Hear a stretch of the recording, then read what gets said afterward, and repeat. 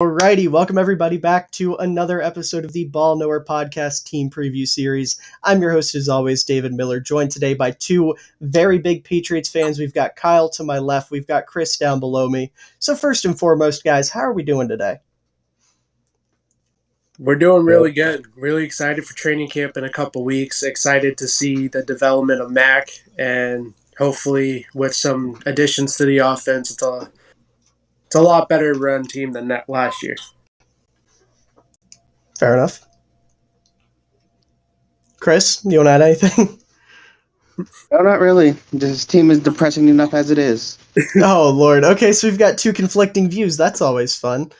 So I think that about sums up Patriots fans right now. It's very conflicting with especially this offseason, how everything went down. You see some controversial draft picks, some big names getting let go in free agency, and obviously the offensive coordinator position, if you even want to call it that at this point, with the guys that could be taking over.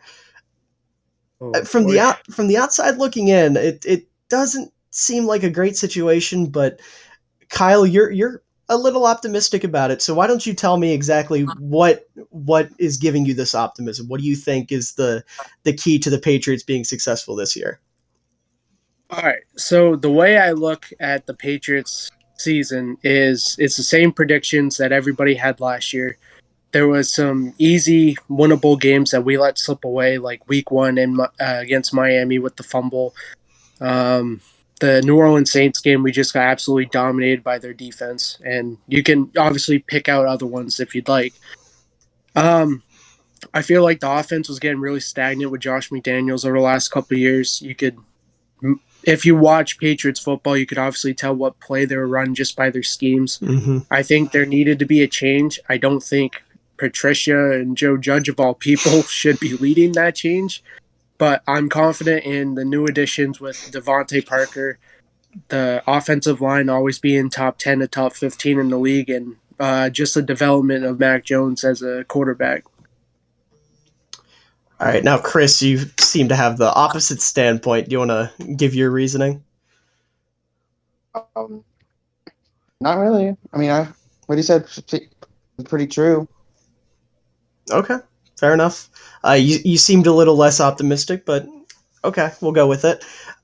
Starting off, I think the best place to look here is this draft class that, to say the least, was very, very controversial amongst NFL fans.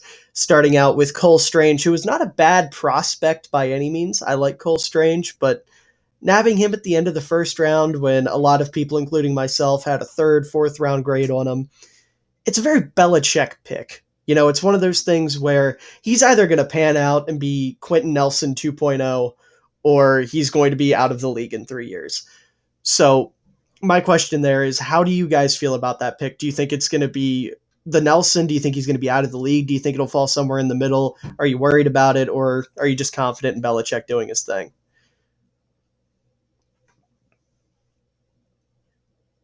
I would definitely say I'm confident in Belichick because it's Belichick. I mean, he can make anybody good. Fair. Right. He went 7-9 with Cam Newton. Say that again? I said he went 7-9 with Cam Newton as his quarterback. True. I mean, yeah, he's the greatest head coach of all time. There's no doubt about that. But some of his team building decisions recently have been a little questionable. Kyle, do you have anything you want to add there? Yeah, I mean, like you said, I think Cole Strange is obviously a really talented player. I don't think he was first round draft pick material, but unless they heard some rumblings that someone was going to take him in the early second round, maybe that's why he jumped in on the draft pick. I really thought we were going to go linebacker there in the end of the first round. There was a lot of linebacker talent, and it was definitely a needy position on the defense. We have a bunch of question marks with Roquan McMillan, Ronnie Perkins coming in on that spot, who haven't really had the opportunity to play yet because of injury and just the weirdness of the position. But I feel like if anybody's going to either have that hit or miss draft pick, it's going to be Bill Belichick. Because like you said, you're going to have years where you're going to draft a guy out of nowhere and he's going to be as good as like J.C. Jackson, like an undrafted player, or he's going to be N'Keal Harry, and you just trade him out for a 7th-round pick. Yeah. N'Keal Harry was garbage, so he was worth the 7th-round pick. Yeah. Yeah, now he's on my team. That's fun. Listen, just to detour for a moment. Yeah, he's a fantastic blocker. I posted a video on my Twitter. I'm sure some of the people watching this will have seen it, where he like leveled Myles Garrett, which is one of the funniest things I've ever seen. Like he was lined up in the slot and just came over and cracked him.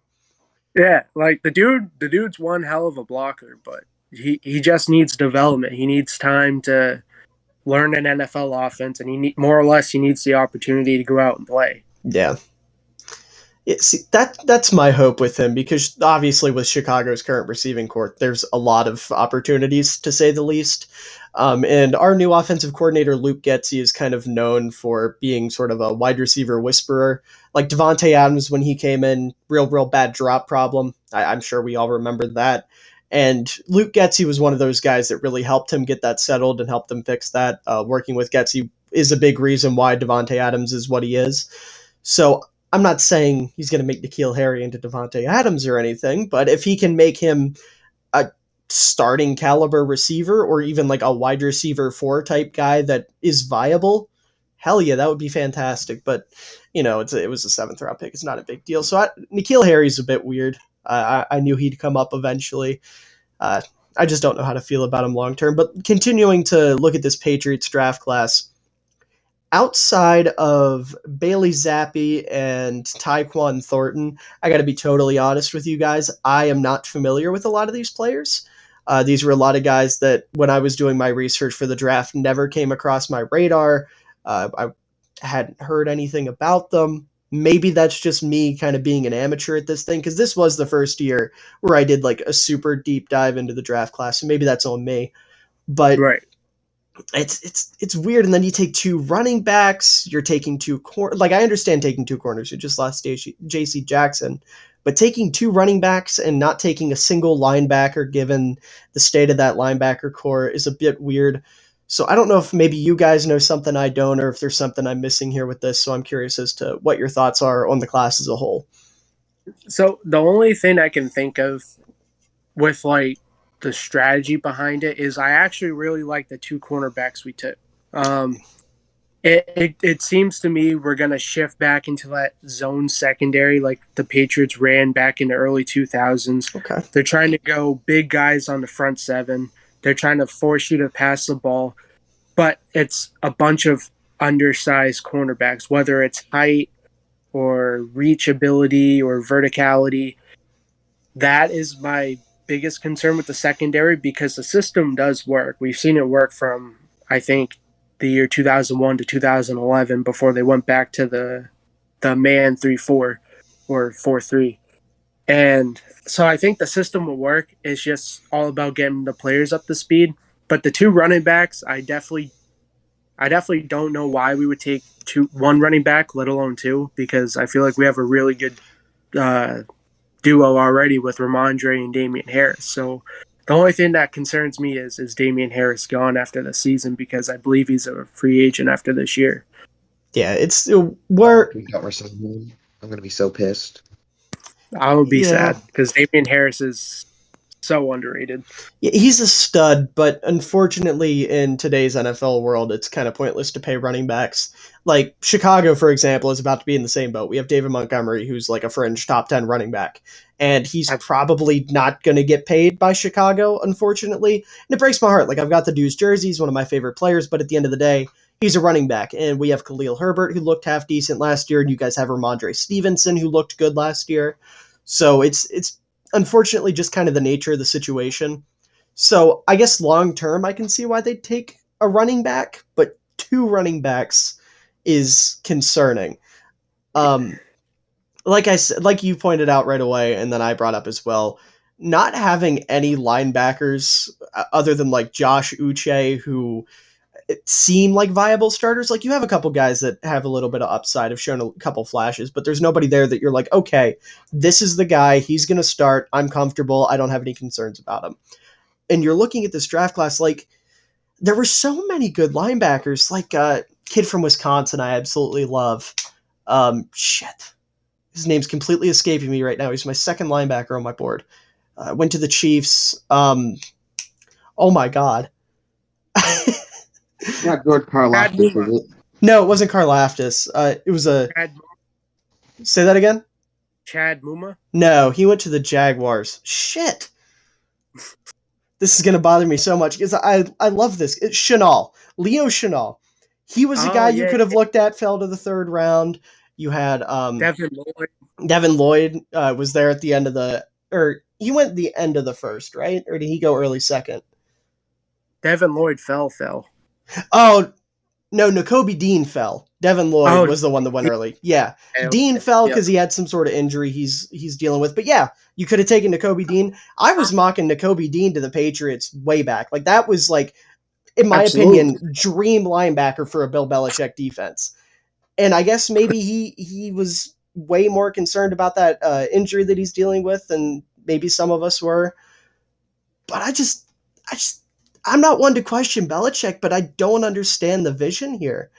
Like, apart from the corners, and I'll give him Tyquan Thornton because that receiver room is suspect. And Cole, well, no, I'm still going to question Cole Strange because of where he took him. Like, I just don't understand. I really don't. The one similarity I find with all these players, even though they play different positions, they come from different backgrounds. The one constant theme when you look over like the tape that they release out after they get drafted is they're all hard-nosed players. They all run downhill. They all constantly give it 110% effort. Okay. And they all have some sort of background story where they're just constantly learning and evolving. And I think that's the type of vision Belichick's trying to go to. So, like another, hey, I have this Tom Brady type character on my team where he's on the top of the mountain and I'm on top of the mountain, and you don't want that confliction and just up and leave like he did when he left. Yeah. I mean, I get going for guys like that. Like, that's Belichick 101. Do your job type guys are exactly what he's looking for. But it's just some of the... Like, I just can't get over two running backs. That's my big hang up here. I just don't understand it at all. I don't understand it whatsoever. Like, we don't even know if Kevin Harris is going to make the final 53-man roster. And you're taking... I mean, granted, it's a 6th-round pick, but, like, you have 3 running backs. Just go somewhere else with it. And maybe I'm going to look like a complete dumbass here this time next year, and Kevin Harris is going to be, like, Rookie of the Year. And Belichick obviously knows way more about football than I do, and I'm missing something completely. But, like, right now, I just don't get it. I don't see the vision. I don't see the vision of 2 running backs. Right. Unless there's anything you guys want to add there, I think we're done talking about the draft class because I'm just confusing myself at this point. The draft class that's a little touchy. Yeah. So I guess the next place we can look, and I'm sure this will be a little touchy as well, is looking at some of the players you guys let go or didn't get a chance to keep around. And obviously the big name that sticks out is J.C. Jackson, who had a massive year last year. Now, I don't remember, maybe you guys can enlighten me. Did they ever say why J.C. Jackson wasn't coming back? Was there issues with the team, or was it just money? Okay. So Belichick wouldn't pay him. Yeah. That's very Belichick. Okay, I should have known. Belichick doesn't pay defensive players. No. Which is something that's always been interesting to me. Like, when you look at how Belichick builds a team, the amount of guys that, like, will be in their prime or, like, just coming off such... What'd you say? Okay. Anyways. Chris, can you hear me? Yeah, I can hear. That's why I keep hanging up sometimes. Oh, okay. Maybe. Okay, my bad. Were you trying to say something? Oh, no. Okay. So anyways, like I was saying, Belichick's philosophy when it comes to building these defenses, because he always has one of the best in the league. He's the best defensive mind of all time. He always finds these guys that are like studs, and as soon as they hit their peak, they're gone. He doesn't let them play out their full prime in New England ever. We've seen it countless times. Literally, there's probably 20 players you can name that fit this description. For some reason, they're all escaping me currently, other than like Willie McGinnis and Jamie Collins when he traded him to Cleveland for like a 5th-round pick or whatever because he was being petty. Malcolm Butler, yeah. But Can I say something about Jamie Collins right quick? Hasn't go he had for like it. 3 different runs with the Patriots? Yeah, Yeah, this last one I think was his third stint. yeah, Because he got traded to the Browns and then the Lions. yeah, And he went to the Lions after it. And yeah. I don't even know where he's at now if he's still on the Patriots. I don't know where he's at either. Right Is he? now, I think he's still currently a free agent. Him and Dante Hightower. Yeah, yeah. Okay. New Yeah, England should bring Dante back. He's pretty good. he's kind of out of it at this point. Like I love Hightower. I mean, he's one of my favorite linebackers the Patriots have had. Like in my years of watching football, it's just he's too slow trying to play zone coverage, and you can't just have a blitzing linebacker. Yeah, yeah. But like I was saying, it's just crazy to me how Belichick refuses to pay defensive players, yet his defenses are always absolutely incredible. So the J.C. Jackson thing, I get why he didn't keep him around, but it's still going to look bad no matter what, because he's going to go to the Chargers and be an absolute stud. And the Patriots cornerback room, I mean, we're looking at what, 2 rookies, Jalen Mills, Malcolm Butler. It's not a good group. It's not a good group by any means. Our secondary is not good at all. Yeah, and Devin McCourty just retired today, right? Wasn't that this morning, or was it? Or was Jason it McCourty? Jason McCourty. It was the other McCourty. My bad. Okay. Yeah. I knew one of the McCourtys retired. I'm sorry for giving you a heart attack there. My bad. But yeah, you let J.C. Jackson go, and then you lost 2 of your starting offensive linemen with Ted Karras and Shaq Mason, which Karras I don't even think was that good of a football player. I'm not too impressed by him. He's slow. He's not that physical. He's just kind of like a stopgap guy. You know, he's like a bridge center, so to speak. Yeah, he's a big dude. But in modern NFL times, you know, you can't get away with a dude that's just big on your offensive line. They got to have a little bit of quickness or meanness to him, and he just doesn't have it anymore. Like, people are hailing the Bengals for completely fixing their offensive line, and they did for the most part, but I'm not sold on Karras for them. And Shaq Mason, I guess getting Cole Strange makes that move make sense. But you traded him for what, like a 5th-round pick, I believe? Yeah, there was so much better ways. Like, I don't know if any of you guys have followed Pat's Cap on Twitter, but this dude is just so maniacally gifted with the salary cap. He had a spreadsheet throughout the offseason. I think it's still on there, but there was at least 20 or 30 things that would make the Pats better and keep Shaq Mason and still save you $10+ million. That's what the Shaq Mason move was, right? It was a cap thing. That's what they had to move on from. That's just unfortunate. Because if you're able to keep Shaq Mason, you're probably not taking Cole Strange at whatever pick it was, 25, 20, whatever. That's just unfortunate. You could have kept Shaq Mason. You could have ended up with one of these linebackers, and we'd be having a completely different conversation right now. Absolutely. There's so many question marks, but at the same point, like, it's Bill Belichick. He's going to figure it out. Right. That's why this team is so hard to evaluate right now, because I'm going through and doing like the records for each team, and I'm struggling to get the Patriots to 500, but in the back of my mind I'm like, but it's Bill Belichick. Bill Belichick's here. It's I weird. mean, last year everyone was projecting 5 or 6 wins, maybe 7 for the Patriots, and then they could have easily won 10 or 11. Right. It doesn't make any sense. Difficult. It's really hard to go into a season without Tom Brady and Bill Belichick together and be like, all right, what is this Patriots team's identity? How are they going to mesh, and how are they going to grow and develop, and what's their record going to be? Yeah, it's weird. I just don't. This is the first time I think I've ever looked at something Belichick was doing and didn't fully understand the That's not true. It's Belichick. Nobody ever understands it. This is probably the least the least knowledgeable I've been of the vision for Belichick. We'll put it that way. And then on top of that, a move he made that personally rubs me the wrong way. I don't know how you guys will feel about it. He let Jakob Johnson walk and didn't get a new fullback. This man is giving up on the fullback after all these years of the New England Patriots being a team that is so good with their fullbacks. You had James Devlin. You have Jakob Johnson. Another guy that I can't think of the name of is completely slipping me, and I don't know why. We Landon Roberts at fullback, didn't we? Yeah, Landon Roberts was taking snaps at fullback, and Jonnu Smith's going to be playing like H-back for you guys. So it's clear that Belichick has a vision with what he's going to do. Like, Jonnu Smith is going to be taking snaps out of the backfield Not quite lined up at fullback, but lined up as like an H-back. But as my fans have called me, the fullback fiend. It's heartbreaking to see that Belichick doesn't see the fullback vision, unfortunately, and it opens up an interesting dialogue because I personally believe, and this is serious. I'm not saying this just to say it. Fullbacks are about to make a comeback in the NFL. We are in a position where fullbacks are in a prime position to start coming back. And it's not going to be your traditional sense. You're not getting Mike Allstott or anything like that. But you see guys like CJ Ham, Kyle Juszczyk, Alec Ingold. They can do a little bit of everything for your offense. Those type of guys are going to come back. And Absolutely. Yeah, and Belichick's opening up the door for it to be like, hold on now. What if instead of a fullback, we just put a blocking tight end back there? And it's like, well, fuck you, Bill. You're ruining the vibes. Like, I love Belichick, but he's gonna ruin the prophecy. He's gonna ruin it for everybody.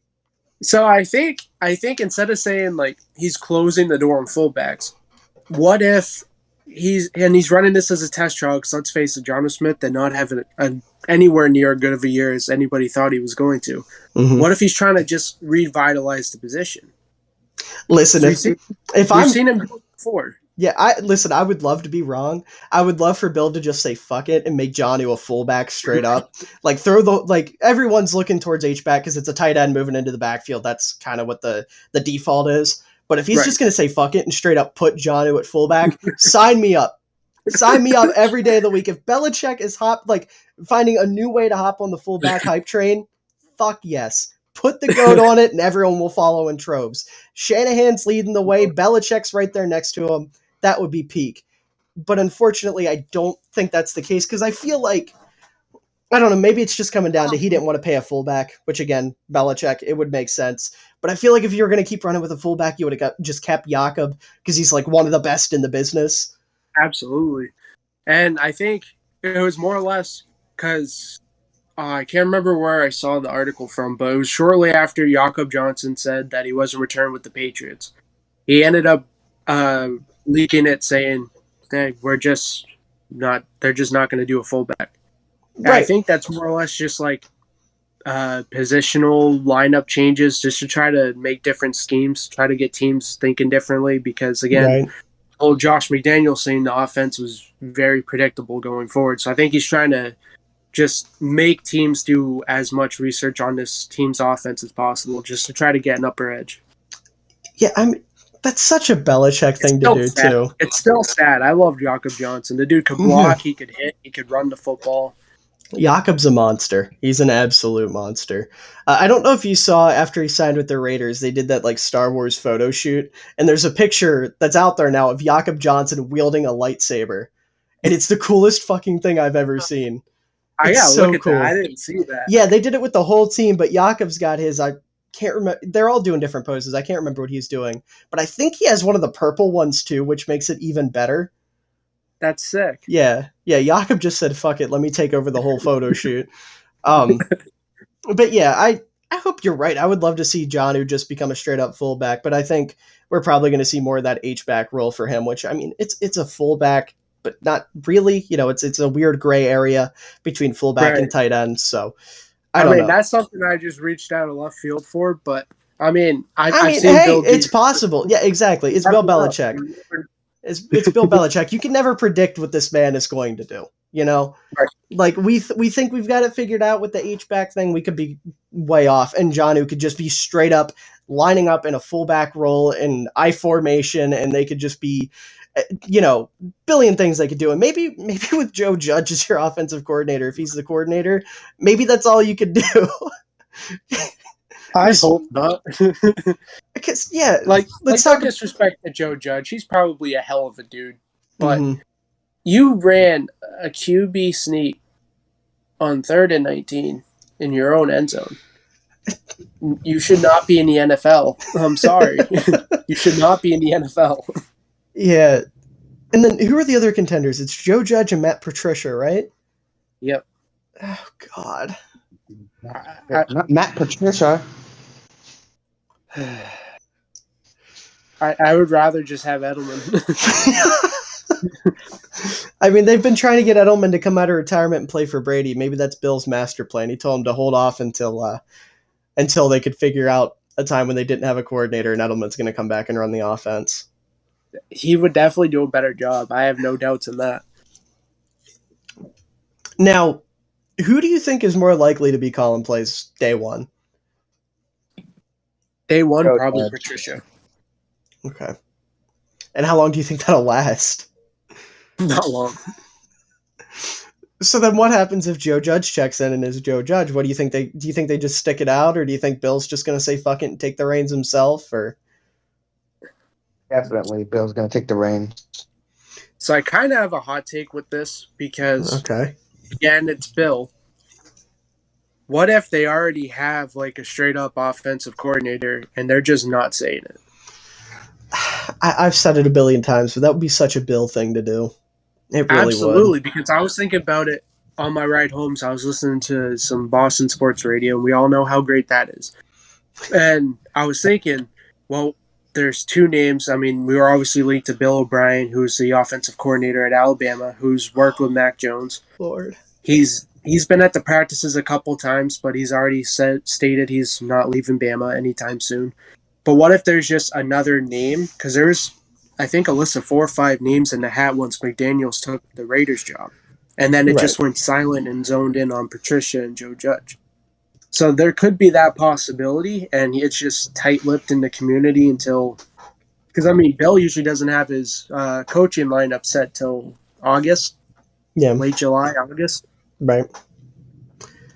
I mean, who knows? Maybe it's Steve Belichick, even though he's a defensive coach, right? Yeah. But fuck it. You know, if it's between Judge and Patricia, why not?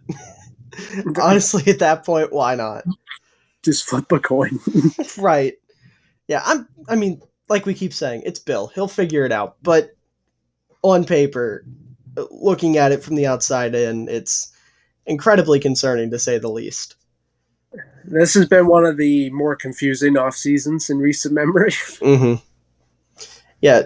So cutting now to some of the guys they added, I have key additions written down, and I only have 3, like outside of the draft class, because they didn't make a lot of moves to really add talent to this team. Like they went out and traded for Devontae Parker, and they signed Jabril Peppers, and they traded for Mac Wilson. Is there anything I'm missing there? Are there any names that they went out that you think are going to be impactful that I'm completely glossing over? Absolutely not that I know of. See, I know Malcolm Butler is not going to be... Oh, yeah, they brought him back. You're right. I know he's not going to be like a Pro Bowl player, but I think just his knowledge of how the defense runs is going to be really helpful for the inexperienced corners and then the young corners we drafted. So I think it's more or less on like an intangibles impact. Right. But maybe not like this dude's going to be the number 1 corner in our system. Right. Impact. Right. Yeah, no, the Jabril Pepper signing I liked a lot for you guys. You've got an interesting little group of safeties going on here now with him and Duggar specifically, because those are guys that can come up and play in the box and almost play like linebackers. So maybe that's the Belichick, maybe that's his vision. He's going to be playing them in the box and not really worrying about these linebackers, which is entirely possible. You know, you have teams like the Chargers that do a lot of that because it's analytically driven or whatever. So maybe that's the vision. But I don't know. It's I really don't have words for this damn offseason. It's just so confusing. And again, now, one thing I noticed about the Patriots is they either draft or sign a lot of players from the Michigan University. Yeah, true. Michigan that I support because they're the best. Yeah, they're trying to find the next Brady just at every other position. Yep. But I think Jabril Peppers definitely does a lot. He makes our defense more versatile. Mm-hmm. I mean, Lord knows we need the help in the secondary, but it's always nice to have a guy that can break the line, find holes, tackle running backs, receivers, and then just hit the quarterback. Because what is the one thing that Josh Allen absolutely torched us in? He threw the ball for 400 yards and he ran away from us. Yeah. Absolutely hate him. You hate Josh Allen? Yes, but he's so good. Yeah. I like watching Josh Allen play. I just don't like watching him play against the Patriots. Yeah. That's valid. Excited because I thought we were going to win that second game of the regular season against them, but we got destroyed. I know that was a playoff game, but that was depressing. Yeah, the playoff game was bad, but then there was the regular season game where you just ran it like 80 times and somehow pulled that out of your ass. Yeah. Didn't Mac throw the ball like 3 times? Yeah, Mac threw the ball 3 Right times. around but there. The crazy thing is, and this is why like I absolutely cannot stand the Bills head coach. I don't. So after the game, he ended up talking and he was like, "Oh, Bill didn't make good adjustments. He just stuck to his game plan." Okay. You didn't make any adjustments and you still lost against a rookie quarterback that threw the ball 3 times in your home stadium. Yeah. Why are we talking about adjustments if you won the damn ball game? Doesn't matter. Exactly. Yeah. Exactly. If you got a game plan, stick to it. If it ain't broke, don't fix it. Exactly. Your job as a head coach is to make a game plan and adjust it. That is what you do as a head coach. Mm-hmm. And like, especially to say that about like the greatest football head coach of all time, like that just irked me the wrong way. Right. But I digress. Yeah, I mean, at the end of the day, if he's got the perfect game plan, why would he switch it up? It's not like you're going to be looking at the game like, yeah, we're kicking ass right now. Let's switch it up. It's not how it works. It's just not how football works.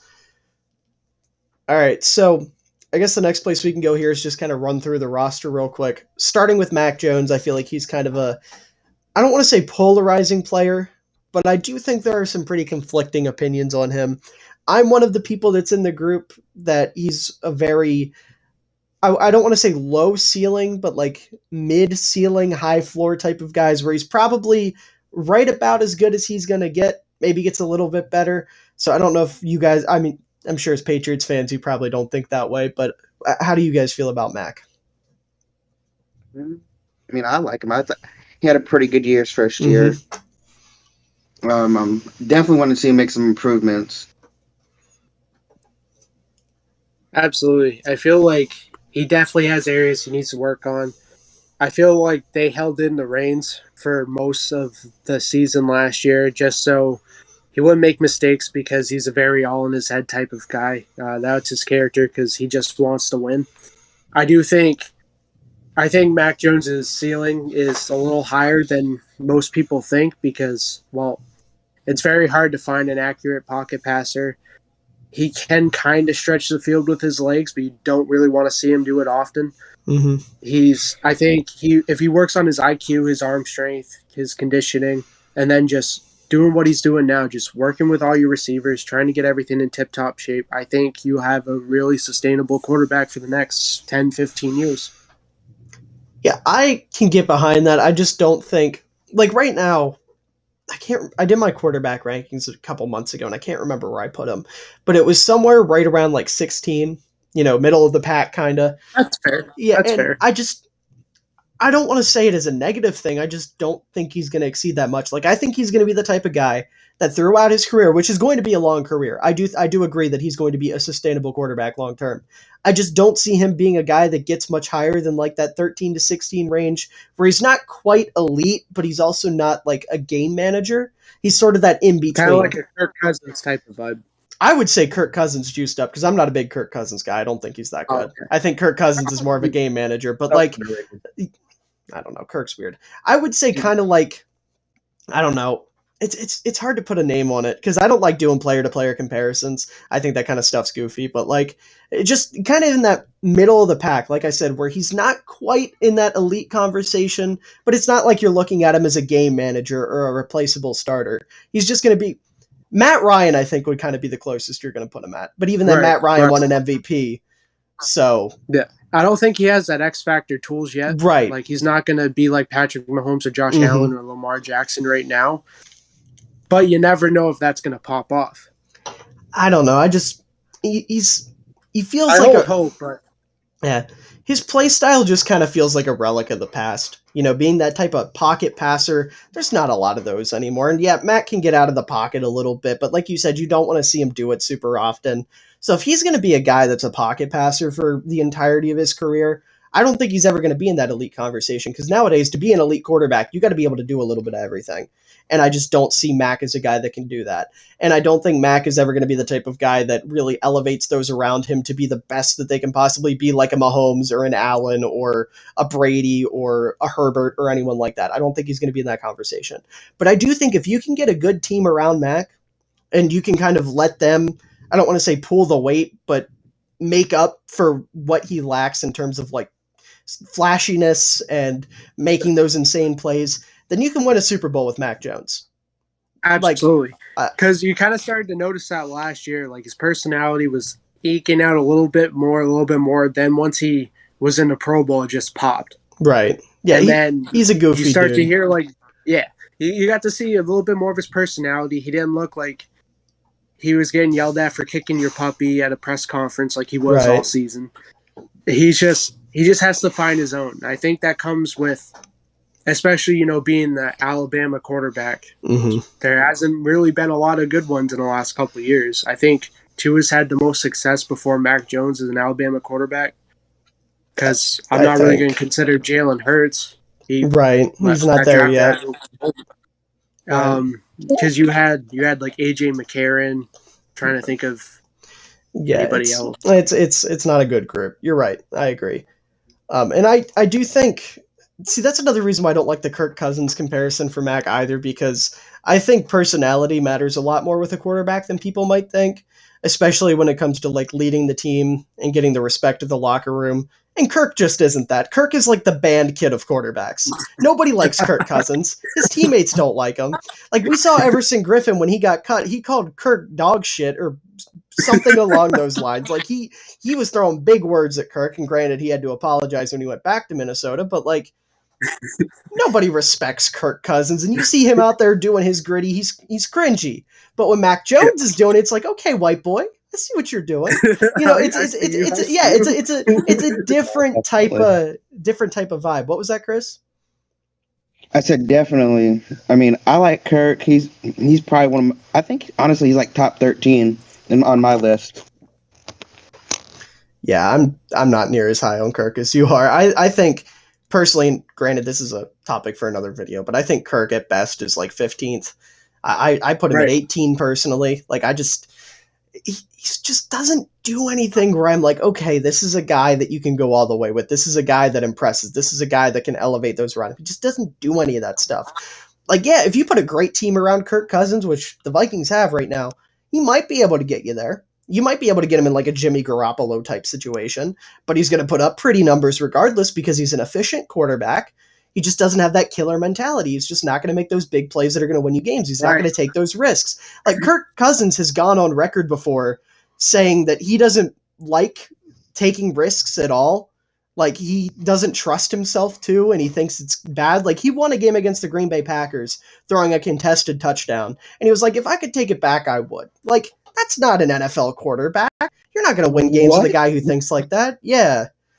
That's why I like Chris Sims' his comparison to Kirk Cousins. He's right smack dab in the middle. You're either better than Kirk Cousins or you're worse than Kirk Cousins. Yeah, Kirk. I think that's like perfect. He's just like the middle guy. Yeah, Kirk kind of is the bar. Granted, I think there's at least 17 quarterbacks that are above average in the NFL right now.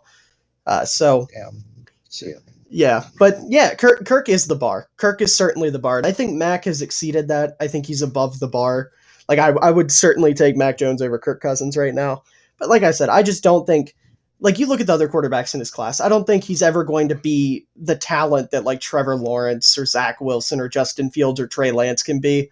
I think he's going to be the safe guy. Like, he was the NFL-ready pick. He was the most likely to be the day one starter. He's going to be the baseline long term, I think. I'm just really glad the Niners drafted Trey Lance. I thought we were going to get stuck with Trey Lance. I was so anxious for that draft. I did not want Trey Lance. Really? I am not high on Trey at all. The dude did not – I mean, he looks really good on tape, but he had very limited college games in a very non-tough divisional conference. his skill set. He needs a lot more mature physically, IQ wise, mentally. I don't see it. Yeah, but Trey's. I wish him the best. Yeah, he's just one of those guys you're banking on the traits. I mean, the arm's there, the mobility's there, the accuracy's there. But like you said, he needs to mature a little bit, and his IQ needs to get a little bit better, and he needs to handle pressure a little bit better. And I think he went to the perfect spot. Like, he blends perfectly with Kyle Shanahan's system, and Kyle Shanahan is a guy that's going to be able to get the most out of Trey Lance. So even if he isn't a star, he's still going to win you football games. Like, we saw him last year, and he looked pretty rough. But with a year under his belt, when he's finally going to be the long-term starter, I have faith in him. Yeah. But Mac was definitely like the safer choice. He, for lack of better words, he was the more Belichick quarterback. Yeah, I was really rooting for Justin Fields to fall in New England, but the Bears came up and took him. So there's Mac Jones. Because I'm a huge fan of Justin Fields. I don't think the team kind of let him down like Matt Nagy last year. So I don't think we've seen what Justin Fields is yet. No, but I digress. We absolutely haven't. And even then, we still saw Justin Fields making big plays. Absolutely. He was a baller. Yeah, like, I'm a firm believer in numbers don't tell the full stories with quarterbacks especially. And you look at Justin, he had 7 touchdowns, 10 interceptions. That looks rough. But if you actually watch the tape, like you said, he looks great. He had his moments. He made some rookie mistakes here and there and whatnot. But we need to stop talking about every other quarterback. We've gotten off track a little bit, which that happens in all these. That's what happens when guys sit down and talk football. There's going to be a lot of all over the place. It's fine. But back to the Patriots. We covered the quarterback room. Unless you guys have some controversial take on Brian Hoyer or Bailey Zappi, I think we're good to move on. Bailey, like if Mac were to ever get hurt, I think he should probably be the starter over Brian Hoyer. Really? Honestly, Bill likes his unathletic white guys like Brady. Hoyer? That's what Hoyer is. Yeah. I think Belichick would lean more towards Hoyer because of his experience. Like, Hoyer knows how to run an NFL offense. But I think Zappi can be a better quarterback. He might be able to have himself like a Chase Daniel type career where he's kind of all over the place as a backup and just makes bank. Yeah, I don't know. I surprisingly, like, going through all the roster cuts, I don't see him making the team. That's just me personally. I don't feel the need to see 3 quarterbacks on the roster chart. Fair. I mean, he might just be a practice squad guy. I can see that. Right. I can see a world where that's the case. Now, moving to the running backs, you guys have already said you like Harris, you like Stevenson, James White, Patriots legend. I mean, an absolute stud, and then Pierre Strong, the rookie. I love James White. Mm-hmm. He's probably one of my favorite players of all time, just because of that one Super Bowl. Absolutely. I mean, he scored the game-winning touchdown against the Falcons, right? That was him? Yeah. All right. Yeah. I always got those running backs confused because they were all the same running back in my eyes. It was like that little group, and then Rex Burkhead was there as well. He stood out for obvious reasons, but it's just they were all the same type of running back. So I can obviously tell the difference, but like in hindsight, some of them get mixed up. But yeah, James White, like I said, Patriots legend, and then Ramondre Stevenson looked great last year. Damian Harris, one of the more underrated backs in the league. Is there anything you want to add there? Like I said, we kind of went over him earlier. Yeah. Nah. All right, fair enough. Now, this receiver room is something, to say the least. And I can't talk too much. I'm a Bears fan. Our receiver room's garbage. But, I mean, you've got Devontae Parker, who's not terrible. Jacoby Myers, Kendrick Bourne. You're looking at Nelson Aguilar, Tyquan Thornton, who's the rookie. Ty Montgomery, the man, the myth, the legend, Lil Jordan Humphrey, Trey Nixon. You don't know the legend of Lil Jordan Humphrey? No. His legal name is Lil Jordan. That's his first name. Lil and apostrophe he's like, Jordan. what, 6'5"? Yeah, he's built like a tight end. He's a tight end. Fair enough. He sounds like a legend to me. Yeah. And you got I'm already convinced. Christian Wilkerson, Malcolm Perry, and of course special teams legend Matthew Slater back there as well. How do we feel about this room? Because I don't think there's any reason to be confident in it, personally. No confidence. Other than maybe Kendrick Bourne, I think he's going to be decent. Yeah. But I think as long as we have an offensive identity, because right now it still seems like it's probably a rush first offense like it was the last couple seasons. But, I mean, Devontae Parker, his best season, he played in 14 games. He had a little over 1,000 yards, and I think it was 13 touchdowns.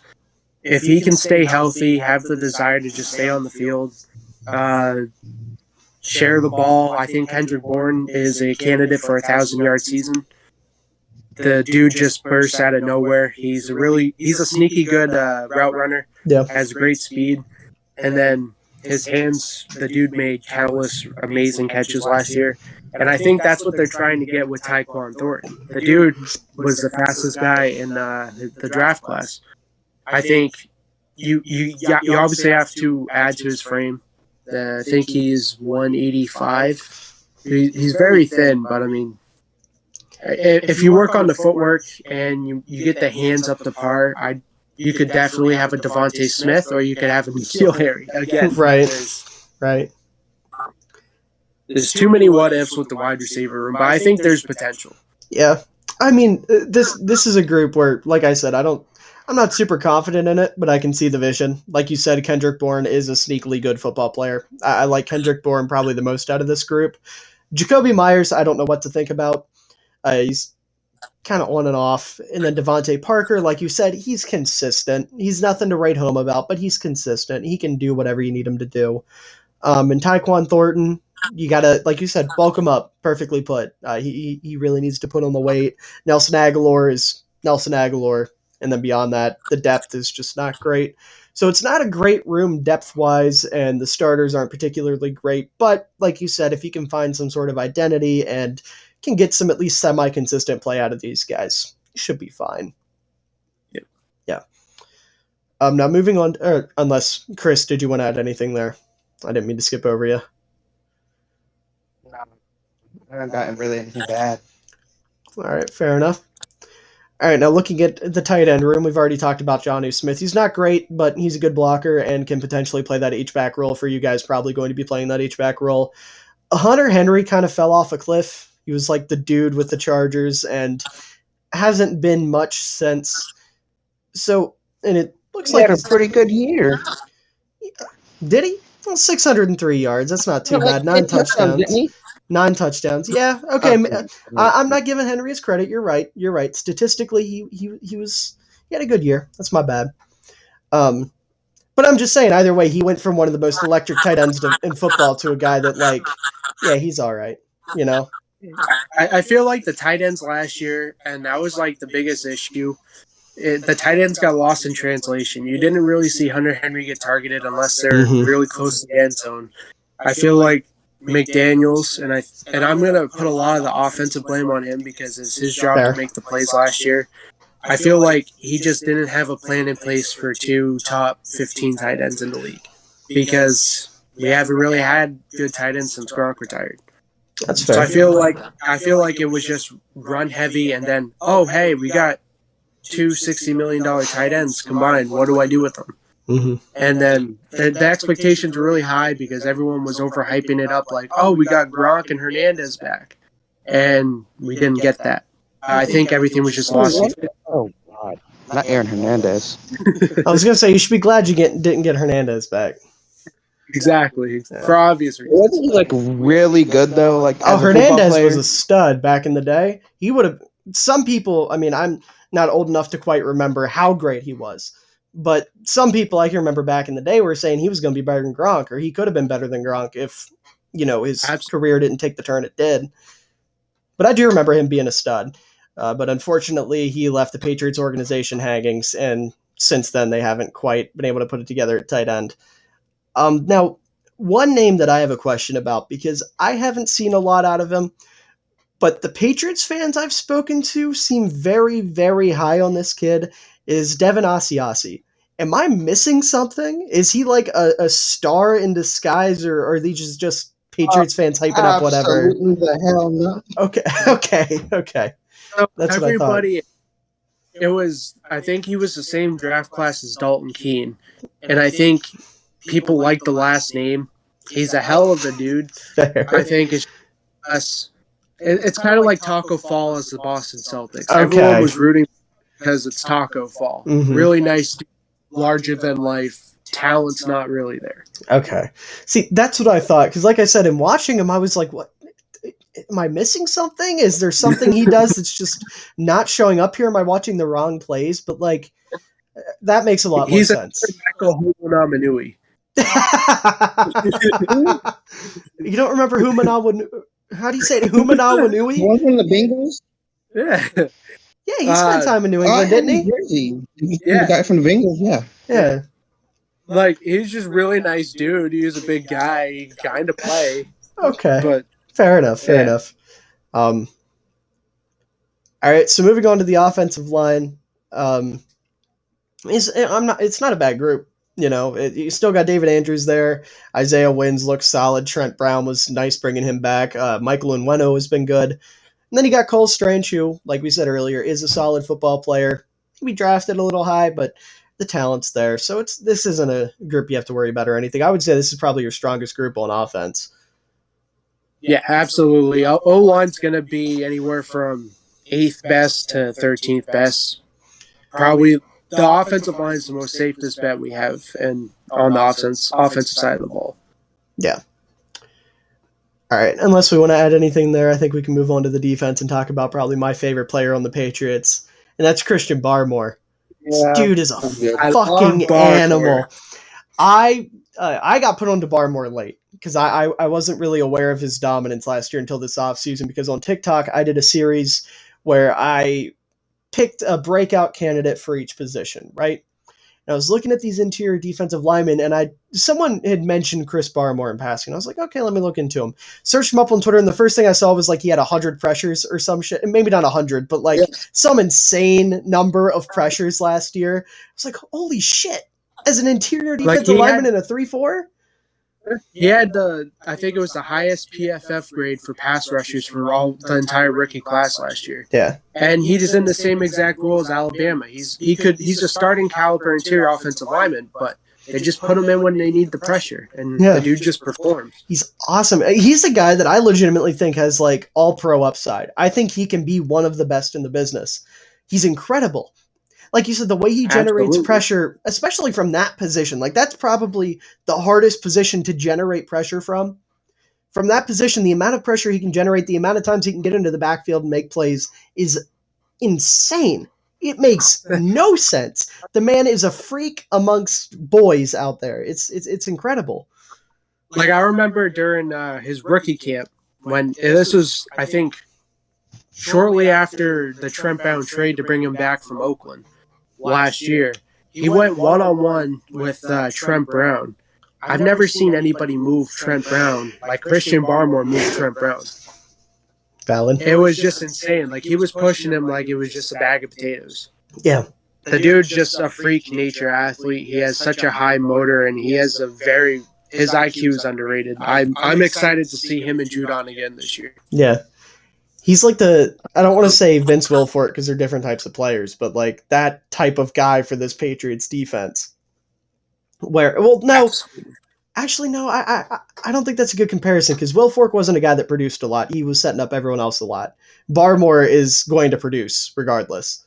So he's like Vince. Kind of like a Teddy Bruschi type. Yeah, we'll go with Teddy Bruschi. I was trying to go with a lineman, but yeah, we'll go with Teddy Bruschi. That makes more sense. Yeah, I just love Barmore. Watching Barmore play football is like, it's perfection. It's beautiful. Now, especially in like a down in the trenches type of position, like he's gonna go down there and put in work. Yeah. And like you said, he's just a dude with an incredibly high motor. You know, he wants to be out there. You know, he wants to fight for it. He's not afraid to get up in somebody's face. He's just perfect. He's the perfect nose tackle. He's beautiful. I love him. He's incredible. Now, the rest of this defensive line, not including the edge rushers, just the linemen here, we've got guys like Dietrich Wise, Devon Godchow, Lawrence Guy. It's not a bad group. You know, it's not a group that those names aren't going to blow you away, but they're very Bill Belichick, do your job type guys. They know what they're there to do. They're going to do their job. They're going to set up other guys.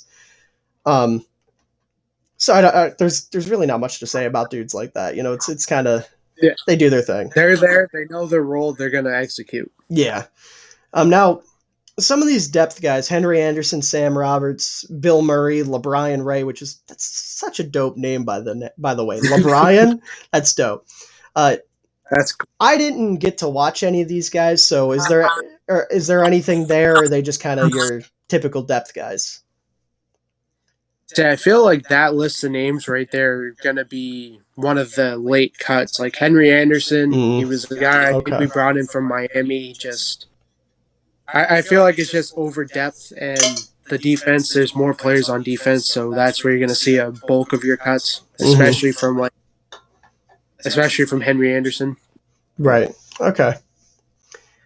All right. Now, looking at the edge rushers here, we've got Judon and Uche. Is Uche an edge rusher? They've got him listed as one.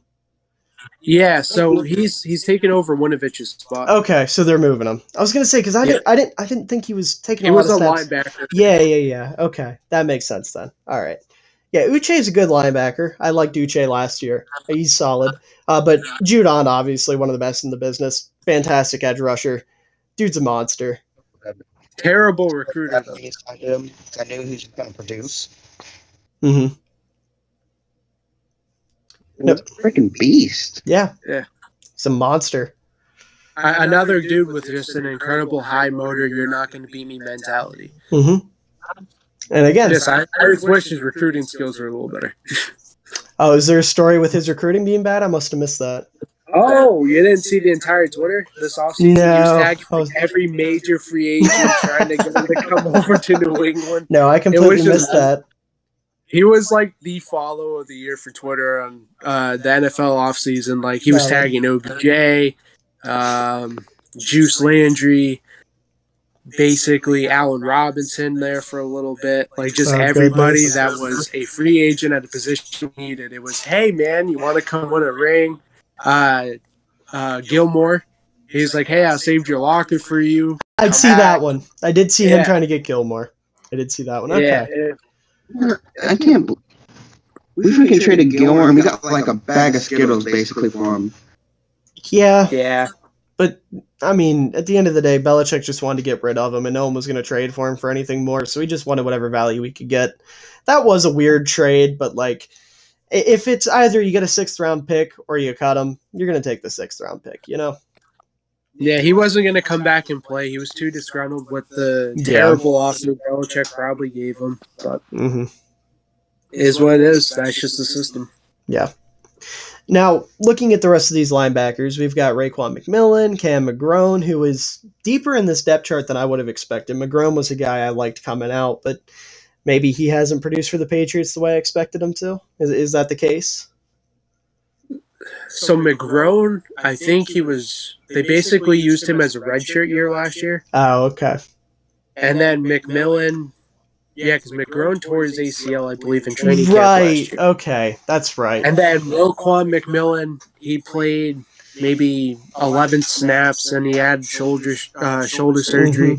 I'm actually really, really, really, really, really high on those two this year. Yeah. Those are my picks for just the surprise pop-out players of the year. Yeah, I was going to say, I liked McGrone coming out. I completely forgot he got hurt. That completely he tore his ACL like week 1 or 2 in the training camp last year. You're right. Yeah, I was going to say, outside of McGrone and McMillan, if you're high on him, I haven't watched as much of him. Maybe I need to go back. Because what I saw out of him, if you like Barmore, he's like smaller Barmore motor skills, but the dude can play coverage. Interesting. He was one of the, again, I don't like to use PFF grades a lot. But in college for Oklahoma, he was a top 5 PFF grade cover linebacker. Okay. The dude can blitz, he can stop the gaps, and he can hit. He hits with some passion.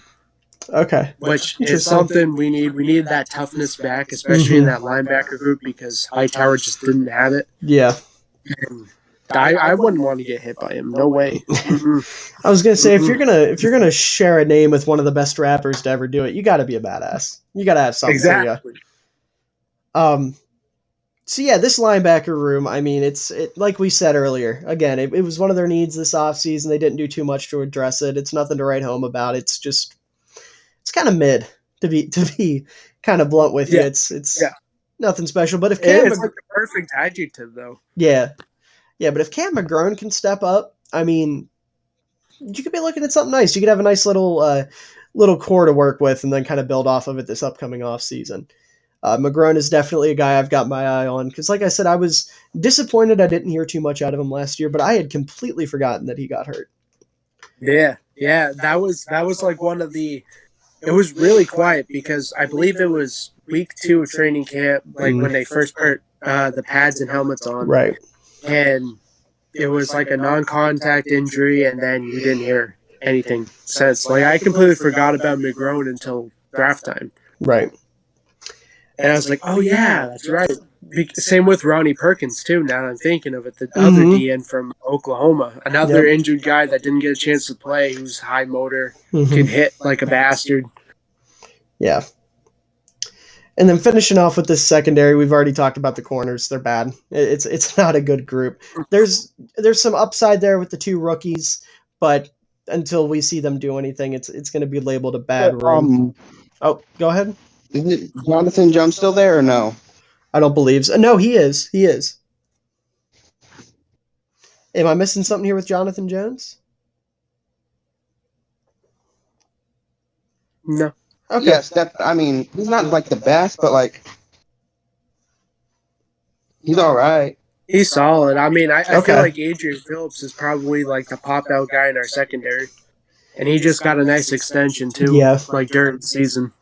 Yeah, that was actually probably one of my favorite moves of the offseason, even though it wasn't even in the offseason. Yeah, I mean, I don't have a problem with your safeties. Like I said earlier, I like Duggars, I like Peppers. They're versatile guys that can do a lot for you, especially when your linebacker core isn't the best. They're guys that can come up and play in the box if you need them to. McCourty, he's still got the IQ. He's still trucking out there. He's not quite what he once was physically, but you got to have a guy like that in your defense. You got to have a guy that can lead your secondary, and that's what McCourty is for you. And like you said, Adrian Phillips is nice. He can make some plays for you here and there. It was definitely a good idea to extend him long term. So the safeties I don't have an issue with, but those corners are rough, to say the least. I feel like that like cornerback, linebacker maybe, and then just polishing up the whole line is going to be a huge address next year when the cap space opens up. I think there's $99 million in open cap space for the Patriots next year. Yeah, I can get behind that. I can agree with that. All right, well, you kind of ran through the roster there, so I'm going to check TikTok real quick. I posted to see if anybody had any questions, and I think we got 2, if I'm not mistaken. I know we got one regarding Mr. Belichick for sure. Oh, Bill? We'll see what he had to ask. No, not from Bill, regarding Bill. I wish we got a question from Bill. That would be awesome. Are you kidding me? Dude, I'd probably crap myself. We got 2 about Bill, actually. So first of all, we've got my guy Hammy Takes on TikTok asking, when will Bill Belichick retire? And I think we kind of addressed that. I don't remember if we were on camera or not talking about him being pretty close to Shula's all-time win record. I mean, he's not going to do it until he breaks that. Yeah, no. Him and Shula have way too much. If he's not giving up anything either until he dies as a head coach. Yeah. Yeah, he's got to break that record, or like you said, he's got to die at the position. Yeah. There's no chance he's going to let it go before that. I'm going to be like Nick Saban. He's probably going to coach until he dies too. Yeah.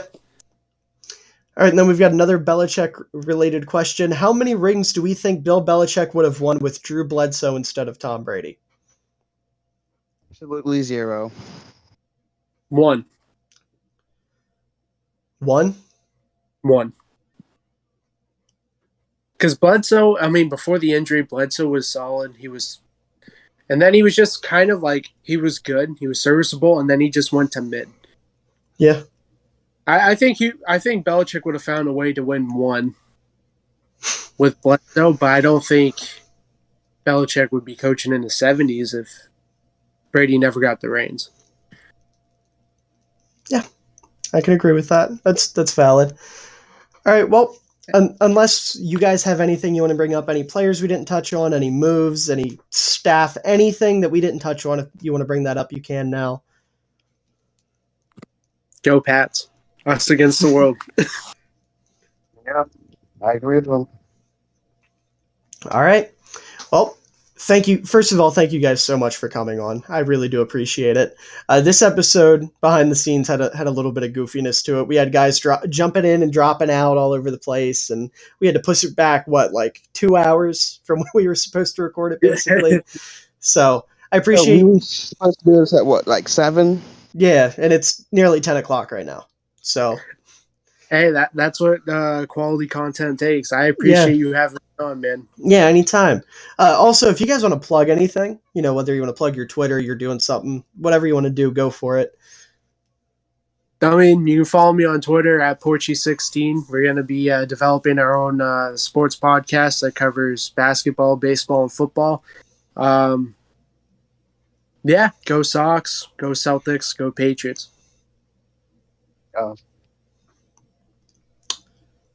All right, Kris, do you want to plug anything? I'll plug my Twitter. Yeah, go for it. Joe_Chexy on Twitter. All right, I'll make sure to have like 3 or 4 watts. I don't know how many.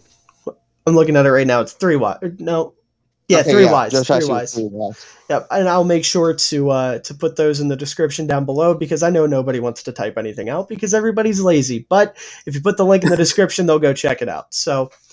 That's going to do it for this episode of the Ball Knower Podcast Team Preview Series. Once again, thank you guys so much for coming on. And if you're watching this, make sure to leave in the comments down below one more thing. That reminds me, one more thing we got to go over. How do we think the team's going to do this year? Wild card round and they get bounced. Okay. I'm going to say they go 11-6, wild card round loss. Okay, I have way lower expectations for the Patriots than you guys. What are your expectations, sir? I mean, I think sub at 500. It's no. I don't. You really can't go 500, can you? You either go below or above. Yeah, but I'm thinking 7 wins.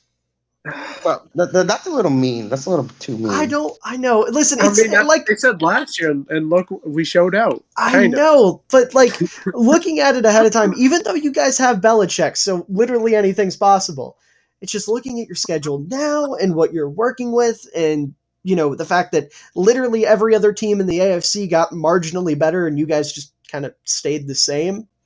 It's hard, I get it. I completely understand. Yeah, and your division got a lot better. It's going to be a lot more competitive.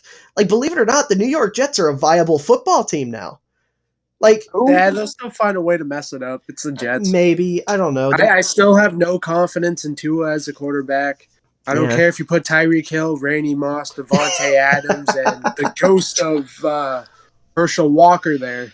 It doesn't going to matter anything.